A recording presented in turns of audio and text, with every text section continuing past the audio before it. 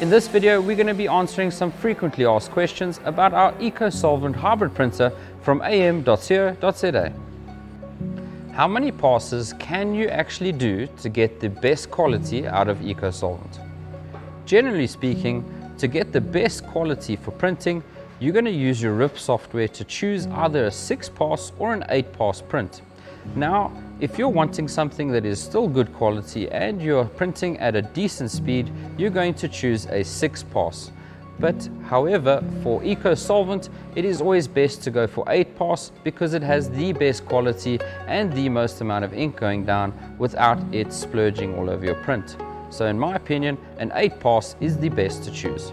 Can you print with Eco-Solvent onto any surface? Eco-Solvent ink is solvent based. Now that means that generally speaking, anything that is going to accept that ink which is absorbed into the material can then be printed onto. So we can say that paper, plastic and other porous materials will accept your Eco-Solvent ink as long as there's a special coating that accepts that solvent, unlike UV, which is applied and printed to the surface of anything so that it is cured on the surface and is not embedded into the material. Once you've printed with your Eco-Solvent printer, how long does it take for the ink to dry? Eco-Solvent ink dries pretty quickly, as long as you've got good ventilation in the area that you're printing, and as well as that you're using the preheat on the bed so that your material's heated, and the drying rack, which is going to dry the paper and the ink before it gets to the take-up roller.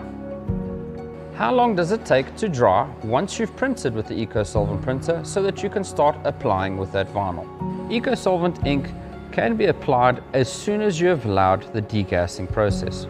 Now that means that once it's gone ahead and printed, it's gone through the drying rack and it's up on the take-up roller. Once that's happened, you need to at least wait an hour for the gas to dissipate out of your Eco-Solvent ink so that it can become completely dry. That being said, if you're going to go cut through the ink before that happens, anything that is still wet will lift on the corners.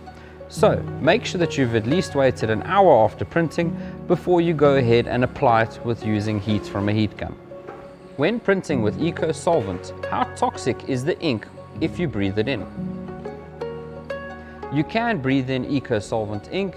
It is going to cause you a little bit of discomfort in your respiratory system, so you need to make sure that you have a good ventilation in the area that you're printing so that some fresh air comes in, so that you're not only just breathing in solvent ink.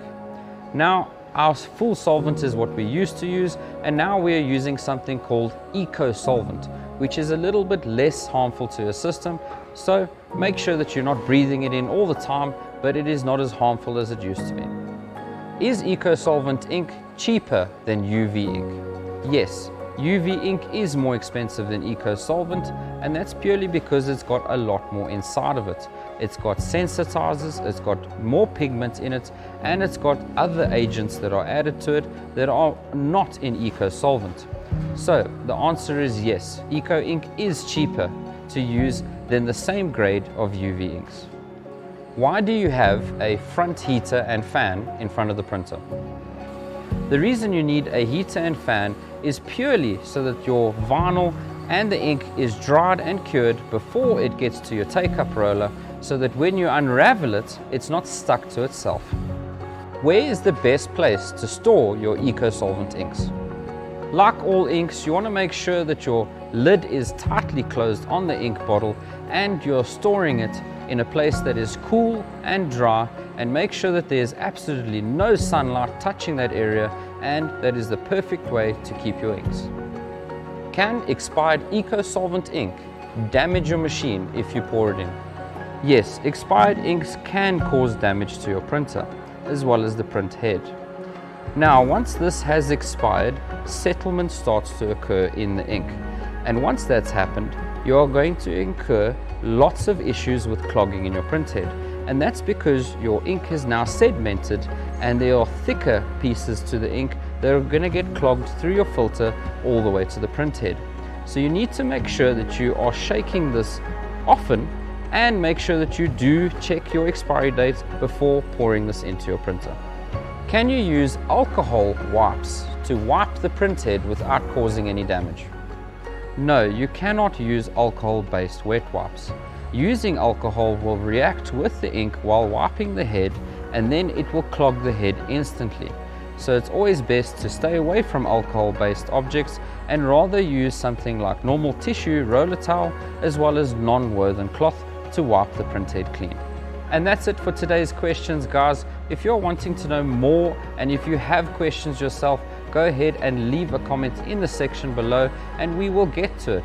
If you're wanting to see more videos like this, please go ahead and click the subscribe button as well as that bell icon so that you can get notified on our future videos. And again, thank you for watching. AI may eventually take over, but what's for certain is that smart machines are already operating all over the world right now. So stay ahead with am.co.za. For 11 years, they've been the leader in CNC and printing machines like CNC routers, large format printers, vinyl cutters, laser cutters, plasma cutters, DTF printers, and many more. Visit am.co.za showrooms in Sunny Rock, Joburg, and Montague Gardens, Cape Town, or WhatsApp hi to 060 600 6000 for more info. am.co.za. Achievement matters.